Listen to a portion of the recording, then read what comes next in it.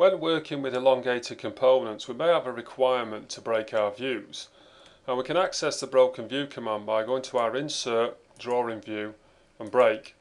And once we select the view that we require, we can place these broken lines wherever we prefer. So we're just going to drop two in there, and you can see that adjusts our view accordingly. Now I'm just going to position our views to allow me to place our projected view within our border area. Now, if there's an actual change to the model itself, this is where we might see a problem, because if we change this value to be 18 from 14, and then if we go back to our drawing, we'll see now that the actual view now overlaps our border area. And this is because the broken lines have actually stayed at the exact position they were placed on the original view. If we go back again and we open up our model, we'll change this back to be 14.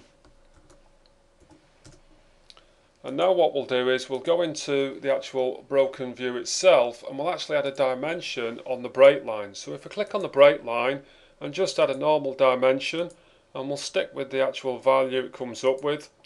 We'll repeat the process for the other broken line, and again we'll stick with that particular value. Now once we come out of our dimension command, you'll see that these have now disappeared. But if we now go to the model, we'll open this up again and we'll change this back to be 18.